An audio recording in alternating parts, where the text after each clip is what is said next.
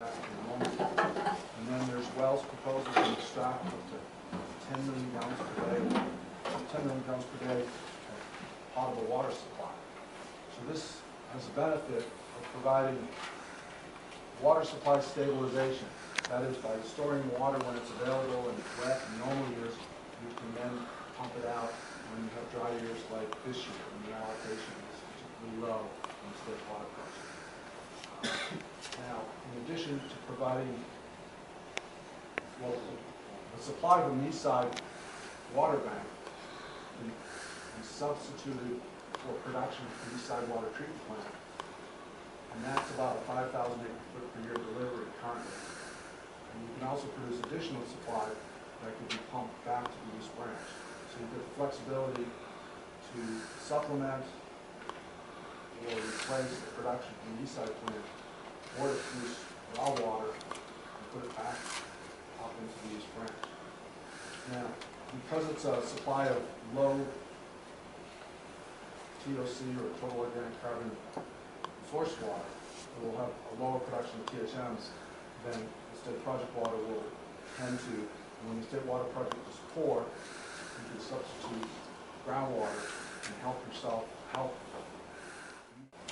The pipeline is proposed to come off an existing turnout on the east branch, run water down 196th Street to East Avenue U and over to the 80-acre property that AVEK was purchased. And at that location is where we propose the 3 recharge basins and 4 wells. And the well production will pump into a pipeline that will then travel 2 miles to the existing east side treatment plant that can pump directly into the clear well at that plant. And so, to show you some of the site facilities, I'll zoom in a little bit. But basically, there's 3 miles of 20 to 24 inch pipeline, and then all of the work that would go onto the site itself. So, this view is now tipped on its side. So, north is to the left, or the left side of the screen is north. So, the 3 recharge basins in the center are roughly 2 acres, or just over 2 acres each. The 4 wells are somewhat in the corners of the site, if you will. And each one of them has a discharge pipeline and a blow-off pipeline. The blow-offs are collected in a common blow-off pond, which is located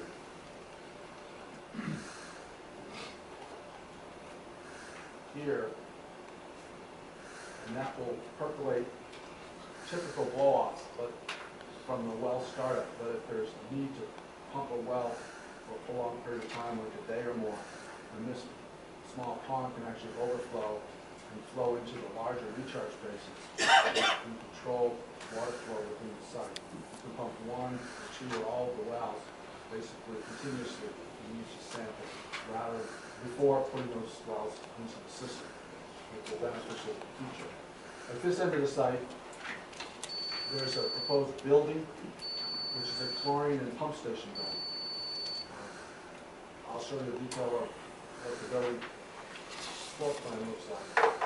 Next to the building is a small tank. It's supposed to be a 100,000 gallon above ground steel tank, and that's part of the pump back scenario. You have to separate the potable supply from any raw water pipelines, so you would have an air gap that meets California Department of Public Health pH requirements, and that's basically a pumping tank that the pumps in the adjacent building would be able to pump back to the spring. So these are the 3 recharge basins. We talked about the 4 wells, the pipeline collections on the site, the building, the tank, blow-off pond. This feature here is an inlet structure. It allows the water to be split by operations staff to any one or multiple ones of the basins. So they can have 1 basin in service and 2 out of service, 2 basins in service, 1 out of service. So the idea is they can rotate the basins for months at a time, have 1 drying or 2 drying or the other in service. It allows them to have the beds that they can dry out and maintain as necessary. And so there's a 1.5 mile fencing. It's a 7-foot high chain link fence with 3 strands of barbed wire. It has multiple locked gates, but it's to make the site entirely secure. In addition to the site being secure because of the fencing, each of the individual 4 wells is supposed to be put in the building, and that I'll show you on the next slide. Let's leave it here. And in the building itself, it's a secure building that has a chlorine system. This is a cross-section of what the basins look like, because they actually staircase somewhere as they go slightly downhill. The site, as it goes from south to north, slopes to the north. So each of the basins is progressively lower than the one above.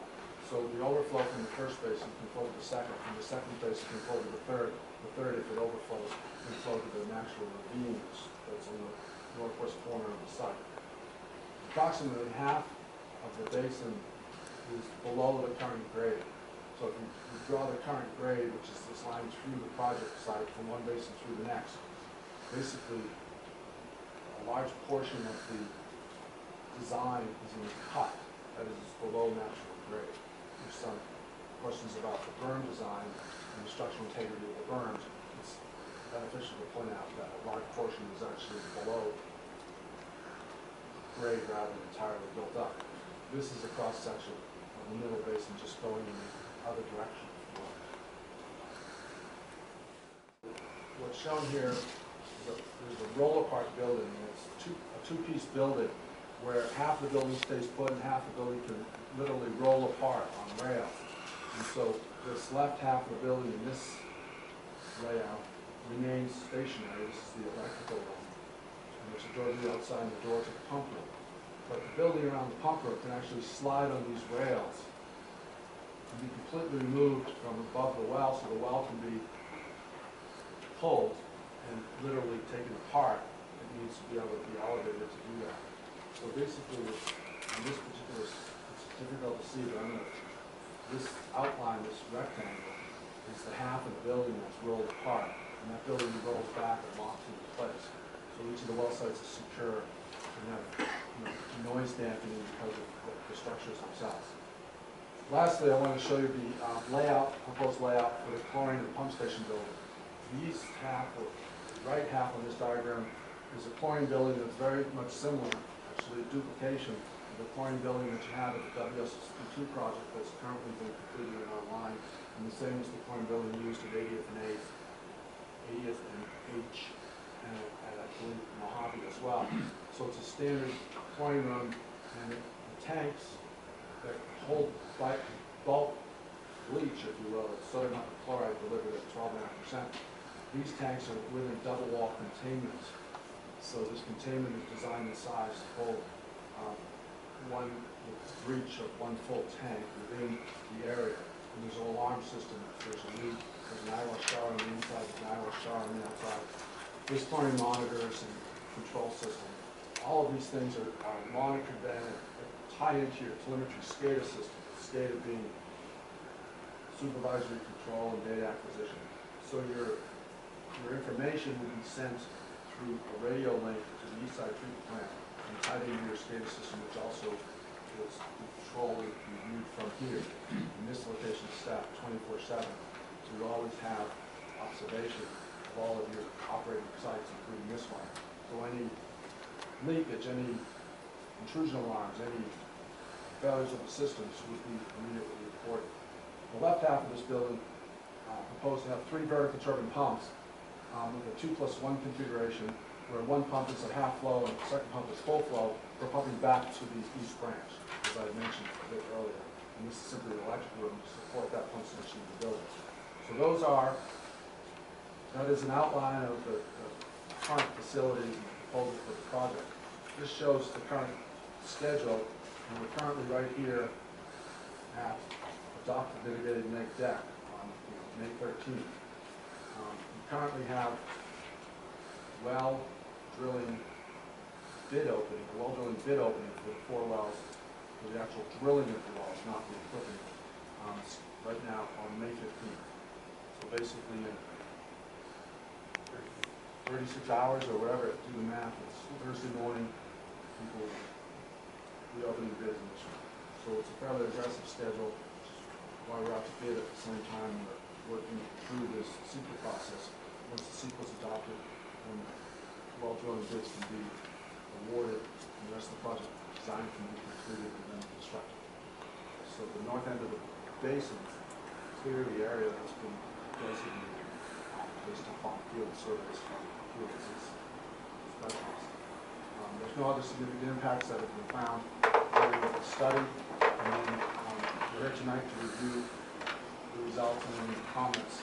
First, I want to update you though, because as I mentioned, the last few months there are ongoing biology surveys, because these biology surveys need to be done in the spring and into early summer. And there's 3 species that have been determined to be significant or sensitive. What's the right term?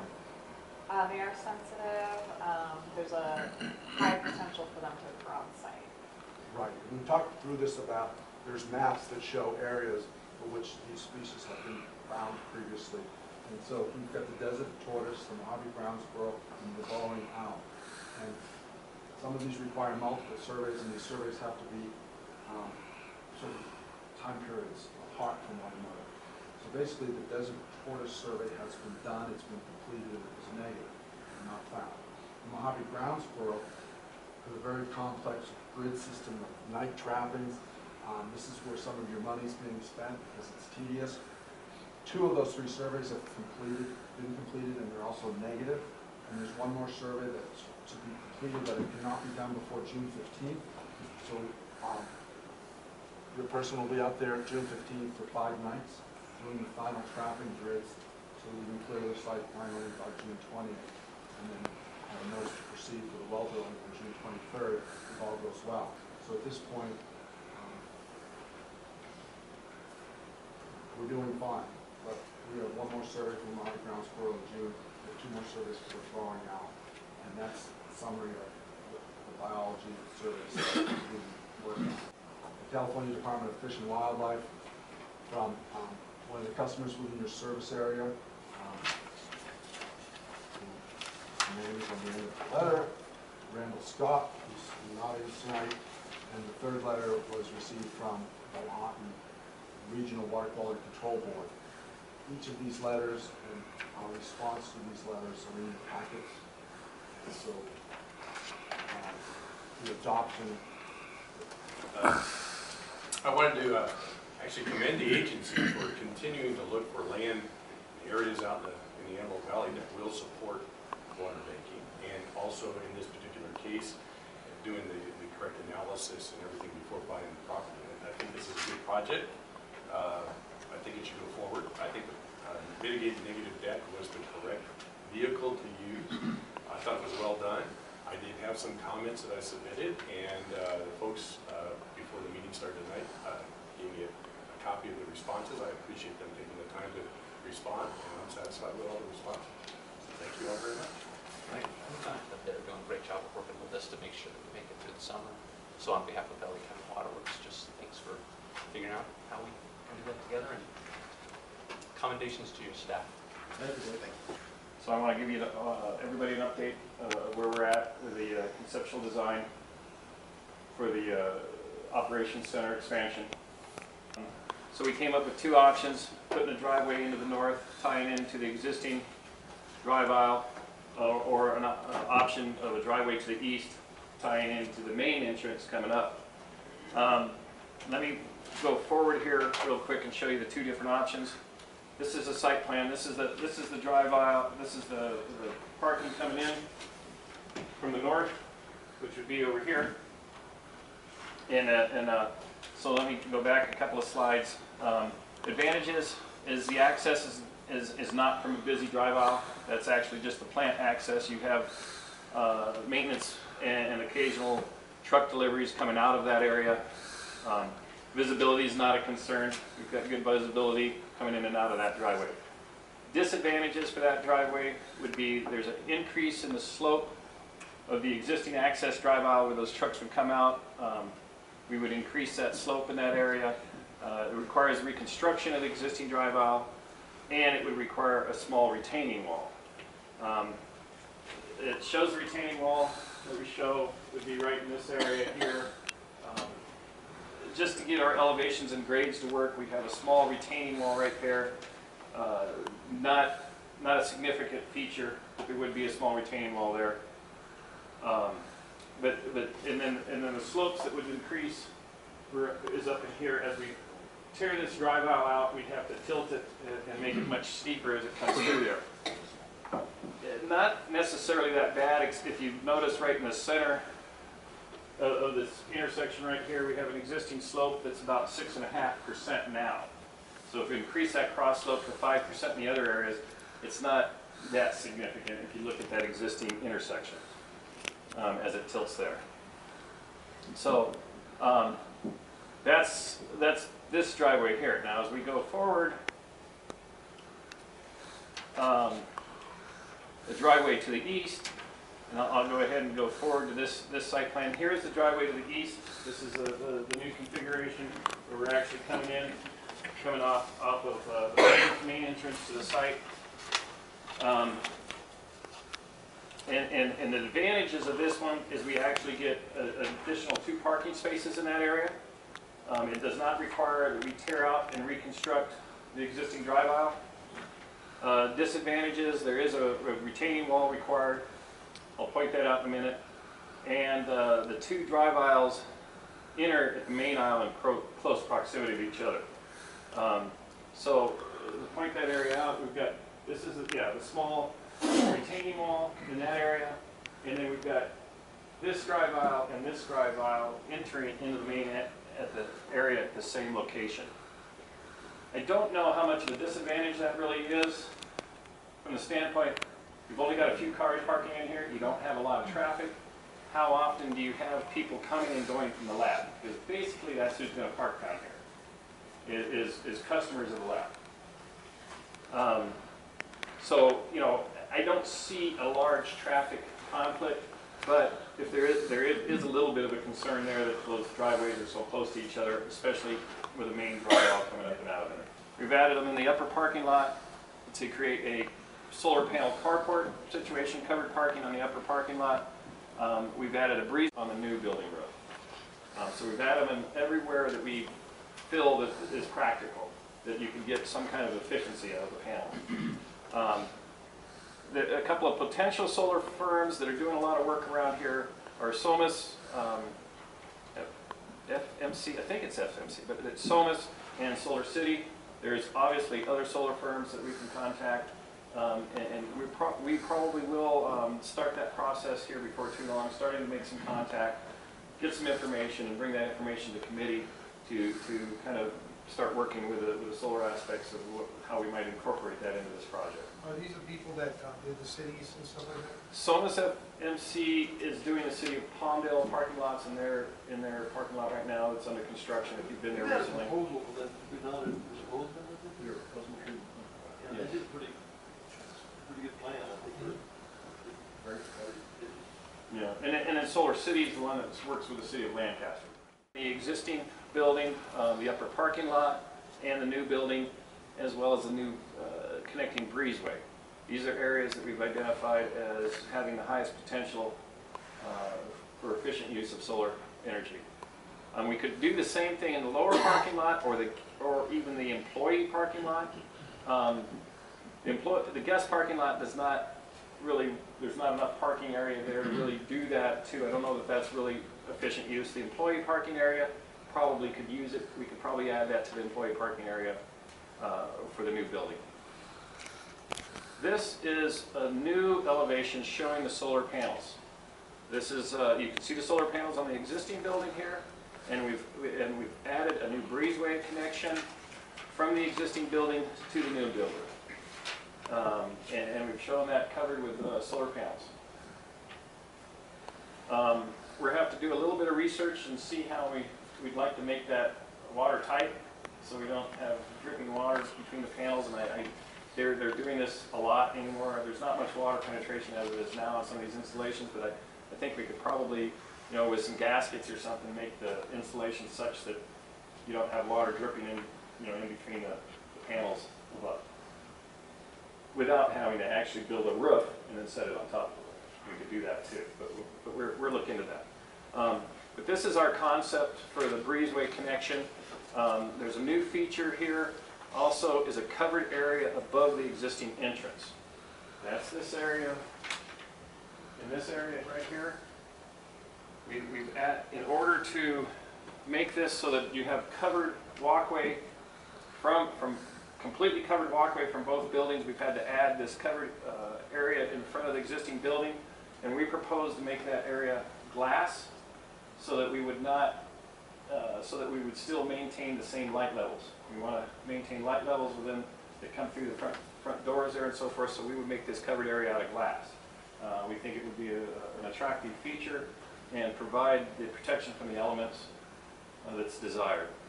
And then that would connect right into the breezeway going across to the other building. Once you get to the other building, we have a covered area out front of that entrance as well. So you know, the thought is maybe you could walk from building to building without getting wet if it's raining out. I know it doesn't rain much, but it is something to consider. We've also, if you've noticed, that the elevations, we've actually added the texture of the block. We've added some bands across that will be block. A little more realistic coloring and textures to the elevations now than we previously had. You know, each time we look at this model, we refine it a little bit more. So that's what our west elevation looks like now. And then the other what we talked about was the breezeway connector between the buildings. We already talked about, we added the glass covered entry canopy at the existing building because the glass will maintain the existing light levels. And then we added that breezeway connection and put solar panels on that roof of that structure. And that again, as we back up to that slide, that's the canopy and the connection there in the front. You know, if we didn't put solar panels on the breezeway, we would recommend that also be done in glass. So that we feel that would probably, you know, that way we're not hiding the building behind it with a roof structure at that location. We just feel, and that would also match the glass that we'd be putting at the front entrance. Little windows on this, if the awnings, the shades over the windows, you can't really tell from this angle, but those do extend beyond the windows a couple of feet on both sides. The next slide showed the west elevation that we have enhanced with a canopy on the lower end, and then this is another view from basically the employee parking lot from that west side of the building with the columns and the canopy that we have now incorporated into that model. This is basically the floor plans. We hadn't removed this from before. I left this slide in there just to show the floor plans of the building and what we're proposing. We haven't made any changes to this. This is the same that we've all looked at previously. And then the next thing I wanted to get into is LEED certification. We talked about that last time. This project would fall under the LEED Building Design and Construction Accreditation category. This process through the Green Building Certification Institute, and their fees are approximately, as you can see, they're basically about $4,000. Consultant estimated fees would be somewhere in the neighborhood of about $25,000 for the application, the documentation, commissioning, and energy modeling that would be required to be for the submittal that would go to the Green Building Certification Institute for them to review and analyze and then provide the certification that we'd be applying for. The cost of construction associated with LEED certification is dependent on the level of certification that we get, and that would vary anywhere from about 3% to about 15% of the total construction cost, depending on how far we go with the LEED certification. And platinum would be 80 points plus. Platinum would be extremely difficult to obtain. Gold may be difficult to obtain. We don't know. These are the categories that you have that provide points. Sustainable sites. You know, this site is not really high as far as sustainable sites might be concerned, but we might get a couple of points out of it based on some of the stuff that we're doing with the site. Solar would give us points. So that would come into this category.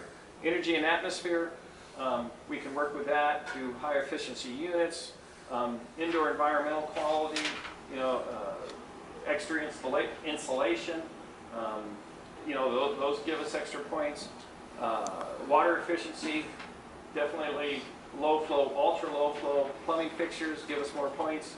Materials and resources, you know, are we building a facility out of recycled materials? If we're doing that, that gives us a lot of points. Innovation and design, maybe we could get a couple of points in that category. Regional priority, I don't know that we get much points in that category. We have to add in a location factor where we're located. There's some additional costs that the cost books tell us that we need to add into that.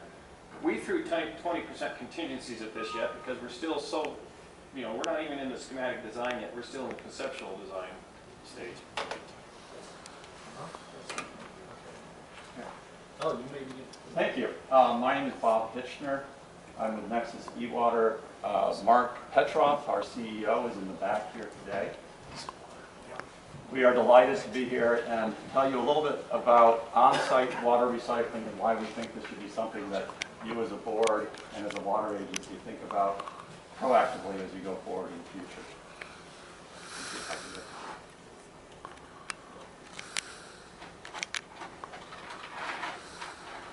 Here is something that I know some of you came actually to this house and saw it demonstrated several months ago. It was in late February. This is a demonstration of one of our very first units in the United States by KB Home in Lancaster. And what we have here is a system that recycles the water on-site for reuse on-site. And what we do is we take gray water out of the home and we bring it down into this tank here. And then we process it on-site in our appliance where we clean it up to basically the levels of Title 22 tertiary disinfected water. It is not considered Title 22 water, but it is a similar quality. And then we place it into storage here and it becomes the primary source of water for irrigation and for the toilets in the home, depending on how you wish to use it. And as we show here, in this case, this was KB Home's first double zero home. KB Home previously has built net zero homes where it's net zero for energy. This was the first time that they built a home where there was no fresh water, no city water was used for irrigation. All of the city water came out of the gray water that was in the home to begin with. And we're able to do that for two reasons. One is because KB Home designed the landscape to be very water efficient and drought tolerant. The other thing is that they recycled this water in the home. The key thing to remember here is that we can take 2 out of every 3 gallons of indoor water and use it a second time on site. So it is an incredibly impactful new type of water efficiency measure.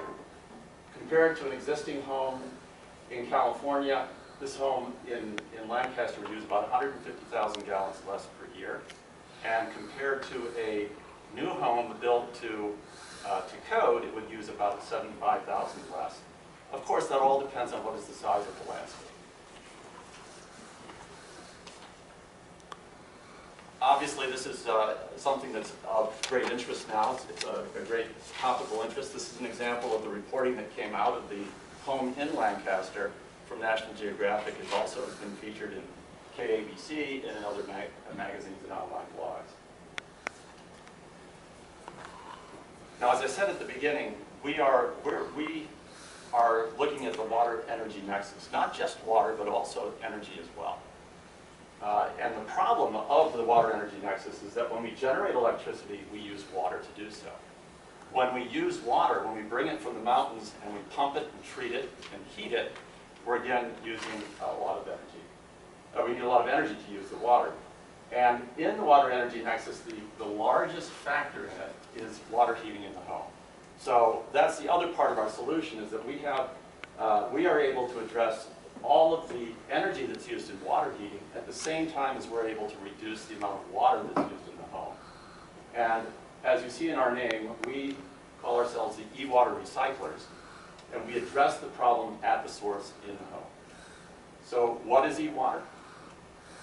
It's basically energy embedded water, gray water that is in the home. The E in eWater stands for energy. And what we do is we try to recycle both sides of the eWater, the energy and the water as well. So in your home today, you're bringing in huge supplies of city water, and the biggest use of it goes to the lawn in most cases. And then you have, inside the home, you have water that becomes gray water because it's barely soiled. It's from the showers and from the baths and from your hand sinks and washing. And then you have black water, which goes to sewer. Now today, all of this goes to sewer. What we do is we're going to take the gray water portion and we're going to reuse it. So by doing that, we can reuse 100% of the gray water that's in the home. And we can recycle enough energy to heat water for the home. So we're able to reduce the energy input in water heating by 80%. And we reduce the amount of water in the home by the 2/3 of the indoor water. So our mission is to treat and reuse the eWater on site. We want to recycle the heat and we want to reuse the water. And I'll show you very briefly how we do this. We call this on-site water recycling. Obviously, from a code perspective, when you talk about recycled water in California, you're talking about water that is brought from the home through the sewage system to the treatment plant, and then it is treated up to the Title 22 standards, and then it is again distributed back out through purple pipes and it's reused. That, in terms of the code, is the official definition of recycled water. We call what we do on-site water recycling, but in the code it has a different name. It is called on-site treated non-potable gray water systems. And that's exactly what we do. We are one of these systems. The thing that's really important that I'd like you to know is that this is new in the code. It was not in there until January 1st. So it got there just in time for the drought this year, and for companies like us to begin to bring systems to the market. We are able, with this water, to use it for all kinds of irrigation, above ground, below ground. It can be used for vegetables, it can be used for fruit trees. We can also use it inside the home to flush the toilets. So here's a simple view of how our system works. We bring the gray water down through dedicated pipes, we put it into a collection tank, we process up to 200 gallons per day in our treatment device, and then we again store it underground. We don't take a lot of home space to do this because these two components are underneath the ground. And then this becomes the primary source of water to irrigation and to toilet flushing. If ever there's not enough gray water in here to take care of all of that, city water is topped up through a special valve, an inflow valve, which is separated by a 4-inch air gap. And we're going to be able to recycle and treat 2/3 of that water, about 40,000 gallons a year. We can reuse it, and we're going to build a drought-tolerant landscape that will be supplied by this. So there's no green portion in here, but there is landscape on the home. And this home is using about 60,000 gallons a year. Certified our system, we're in testing right now. When we get certified to the NSF 350 standard, we can go out and sell this process, or sell this system. Oroville is at 63% historical average, which is a little bit of a drop from last time. And St. Louis is 54% of average, which is a slight increase, but still not very healthy. Here's the reservoir conditions. Again, Oroville's 52% capacity, 63% of historical average. So you can get a feel for the reservoir storage in the state. Still extremely low, which means next year is going to start out pretty dry. It can't get any worse. No, well. Yeah. Yeah, well, that's true. And here's the Northern Sierra precipitation, the heat station index. You can see it's creeped up a little bit, but it's pretty flat, and I wouldn't expect much to happen in the spring. I did look at the 10-day forecast for the River, and there's nothing on the horizon, so no new storms coming.